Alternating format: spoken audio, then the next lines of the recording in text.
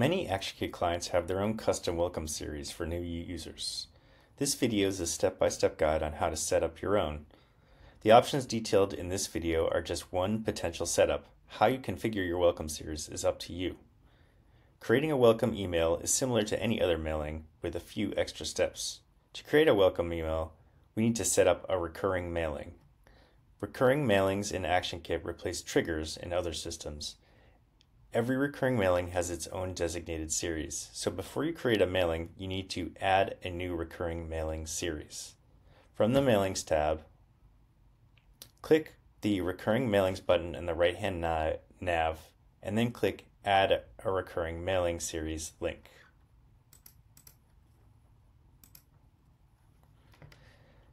Name your series something descriptive and set the schedule type to daily.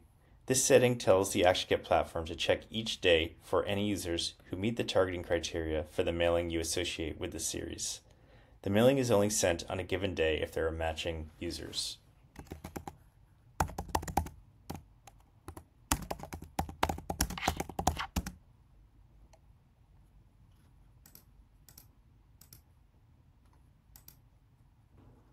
Next, choose your time zone and select the time you want your email to send. If you check the Notify Me When Mailings Finish box, you'll receive an email every time a mailing in this recurring series finishes sending.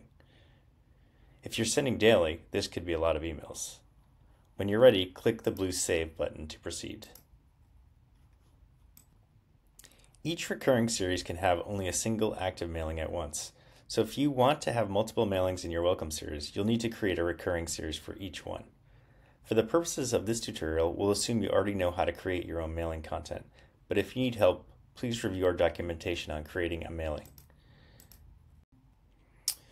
For this example, we've decided we want to email people on the first day after their initial subscription.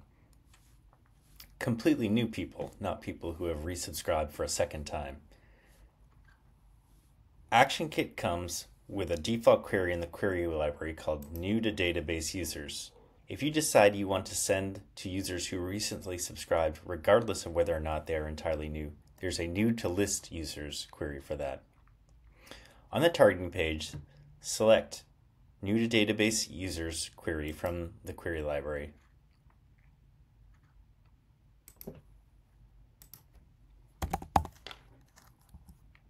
Enter the number 1 to target people who were new as of yesterday. To make sure people don't receive our mailing multiple times, we can exclude everyone who's received a mailing in this recurring series for the past 6 months by adding people who recently received a recurring series query from the query library and entering 180.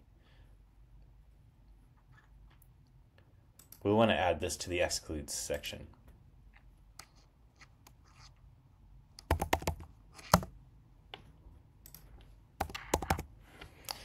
In this example, we put the value of recurring schedule ID as 1. In general, we can check the IDs that correspond to each recurring mailing series on the recurring mailing page.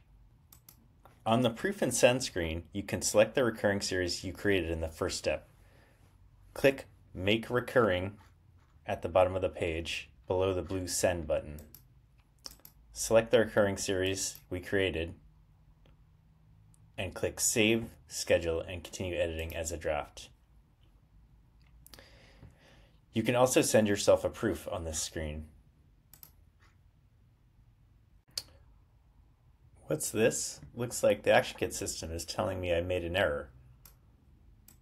It's telling me that this mailing excludes the recently received recurring mailing query, but it is excluding recurring series 1 rather than 3 as expected.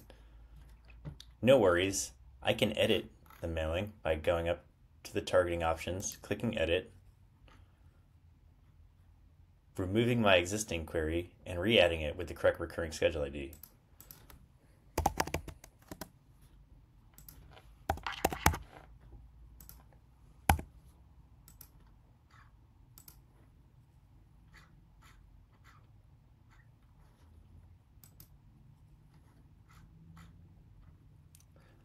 Looks like that error has been resolved.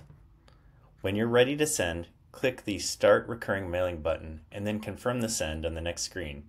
Your mailing will send every day at a specified time to any users who joined in the past day. That's it. Thanks for watching our video.